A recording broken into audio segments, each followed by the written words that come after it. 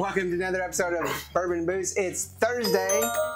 Tomorrow is Christmas, so make sure you... Christmas Eve, sorry. So make sure you check in, because Cody and I are going to do a really cool cocktail tomorrow. That's our plan. We should have already filmed it, but we haven't, so what time we'll see. do you do the cocktail hour? It comes out at noon every Friday. So make sure you check that out. Hopefully you've been enjoying this week. We've had a really cool vodka.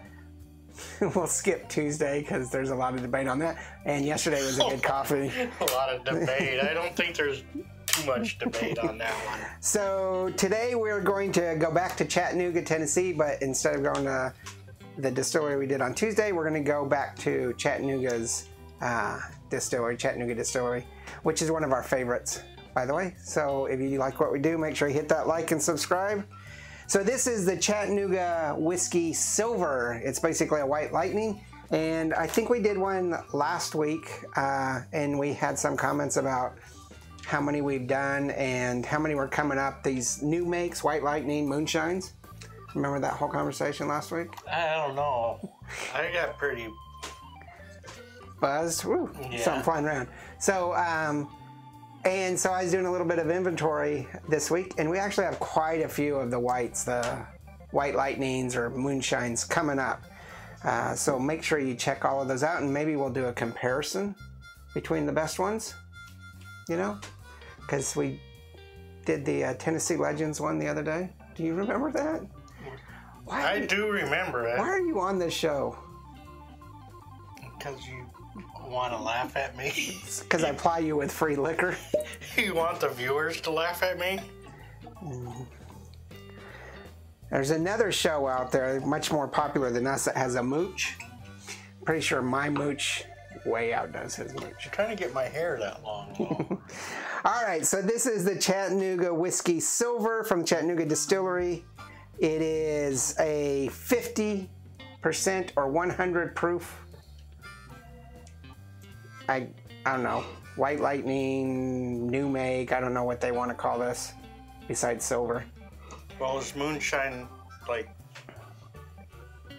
legally supposed to be 100 proof? Are we going through that again? Because you got to put it in your car to run your engine when you're trying to get away from the revenuers. So unlike their other offerings, this one's rather inexpensive at $24.99. The other ones I think are in the $30, $40 ranges possibly.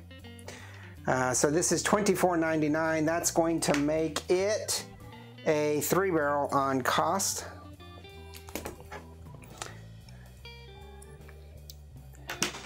You can go ahead and sniff it now. So the aroma,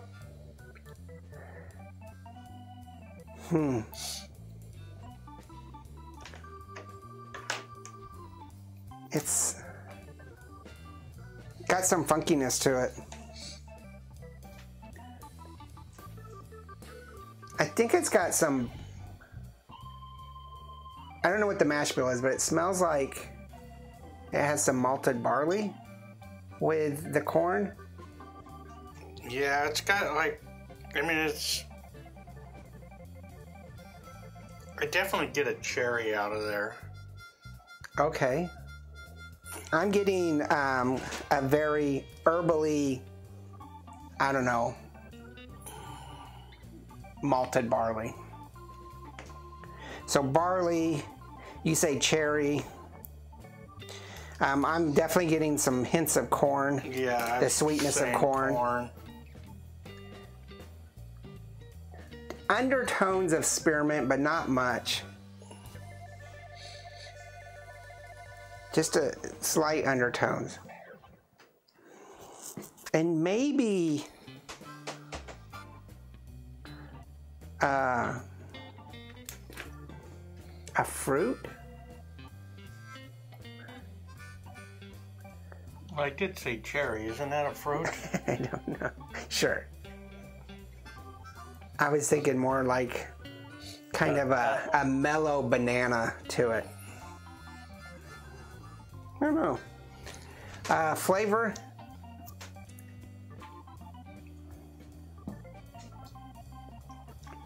Silky. Not very thick. little bit of spice and heat. But,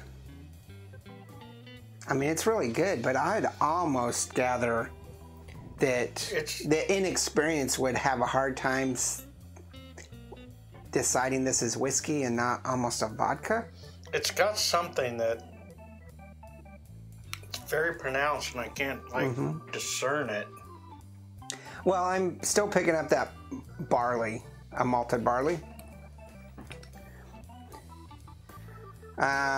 So the white expression of our signature Tennessee high malt, okay, there you go, highlights the bright complexity of our 4-grain mash bill. Enjoy neat over ice or mixed in your favorite cocktail. So 4-grain mash bill is going to be corn, barley, wheat, and rye. And I think it's a little heavy on aroma and flavor of the barley. I'm getting the corn, and that funkiness could be the wheat. And it does have spiciness of the rye. I actually really do like this. I'm not sure that I would drink this neat. I'd use it as a cocktail additive, but would they say drink it neat over ice? Maybe cold it would be good. Yeah. I mean, not that I'm saying it's not good, but... No, it's really...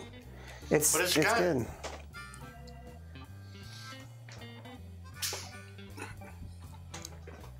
It's got what? No bite, by the way. Yeah, I was going to say 3.5. At 100 proof. There's something in the flavor that it's very pronounced, but I can't, detect it. Well, you can detect it, you can't describe it. I can't describe it, because it's and it's not bad. Right. And it's got a very thick mouth feel. Go ahead, say it. Fig. Fig. Figs, maybe. That's your 5th grain fig. And apricot. Yeah. Water definitely brings out the flavor a lot more. But it makes it more pronounced. Smells like apricot, tastes like fig. Okay. And it seems like it doesn't have the legs, but in your mouth it feels very thick. See, and I find it very thin and smooth. When I take it, it's just coats your whole mouth. And okay. So overall, I'm thinking this is, by what we've defined, especially with the bite not being that bad as a 3.5, I'm thinking this is about a 3.5 barrel. I could just am thinking and imagining what this is going to look like or taste like once it's aged for 5 years or longer, which we actually have. We have the Chat 91, the Chat 99, and the Chat 111. So we can do a little bit of comparison between those and see, what they're close to. Because they say it's their normal mash bill, just not, the white expression of our signature Tennessee high malt recipe. Well, and traditionally, moonshine is not meant to be aged or anything. It's okay, you make it and you drink it. So I think traditionally whiskey's not meant to be aged. It was put in barrels for transportation purposes and was just an after effect. And everybody decided it was a good thing. Yeah. So tell us what you think about the Chat Silver. What are your thoughts on it, and how would you drink it? I actually really like it. I'm very impressed with the Chat Distillery, Chattanooga Distillery. Haven't found anything I don't like. In fact, like I said, we have the 91, the 99, and the 111, and we tried some expressions. They're kind of like here in Texas, we have Balcones, where they come out with a new expression all the time that you can only get at the distillery, and it's a limited time. It's a limited time, and it's endless. They have literally hundreds, but you can't buy them in the stores.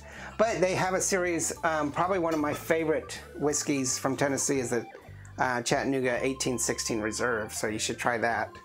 by far one of my favorites. But tell us what you think.